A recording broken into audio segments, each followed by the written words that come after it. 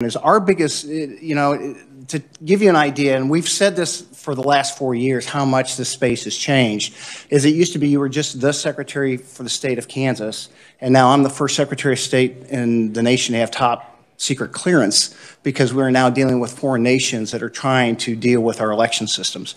Our biggest concern is the poll book, not voting machines. That's really our hedge of protection that we want to establish as it relates to security. We've spent most of our HAVA money on defending our poll data, or poll book data, or voter data list down to the county level. And I don't want to get into details because a lot of that is classified, but it's important that we protect access to the poll book from people who don't have a right to have access to it. Now you may be thinking, well, the poll book's a public record. Yes, but the social security numbers are not. Our concern, and a lot of foreign nations like North Korea and Iran would like to have access to that, one, to manipulate it, and two, to erase it.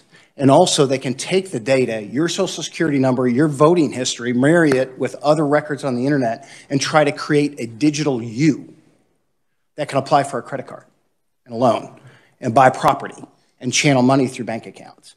So by protecting that poll book helps prevent them from creating that entire online profile of Kansas voters. Our concern, we had a county election clerk actually access the poll book through a home open Wi-Fi system with no securities on the home side.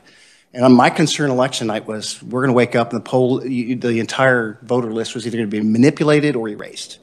Was not. So we were glad, but that is our biggest protection. That's why we're spending our HAVA money in partnering with a security company that also the National Guard partners with to ensure that that is secure. But as it relates to poll books, what we found out in the last local election, a lot of it's a training issue, but we don't have regulatory authority over the poll book like we do over machines. So one of the bills we're introducing is to make sure we have regulation over that poll book because we want to make sure that it's not discoverable on your cell phone, because that has to be connected to a network according to the Help America Vote Act, because you don't want to vote in one place and then suddenly go to another polling place and vote again, especially in early advanced voting.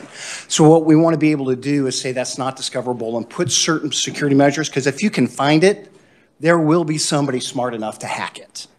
And if you can hack Equifax, you can hack Cherokee County.